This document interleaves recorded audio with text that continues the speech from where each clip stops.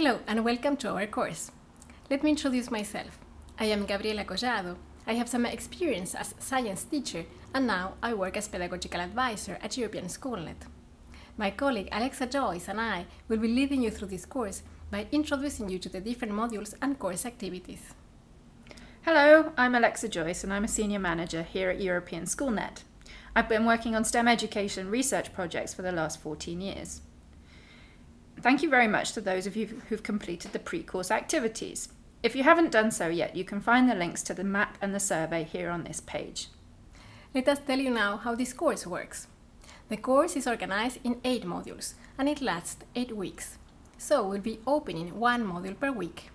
Once open, the module will remain accessible for the duration of the course. Each module will open on a Monday. This means that you'll have access to all the materials related to a certain module from that Monday onwards. Then you'll have the rest of the week to complete the module. That is to say, to watch all video lectures, to carry out the activity, to take part in the forum, and if you wish to learn more, to consult the optional materials provided. A group of experts will be available to guide you through this course.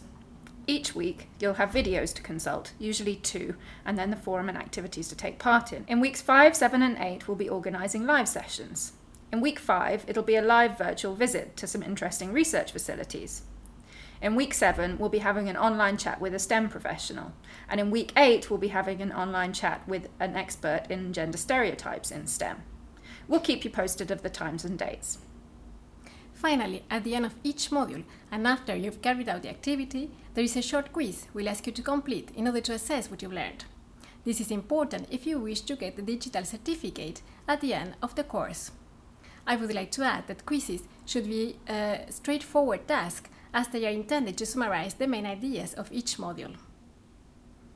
We hope you get a lot out of this course and enjoy the opportunity to reflect on your own STEM teaching and learning practice.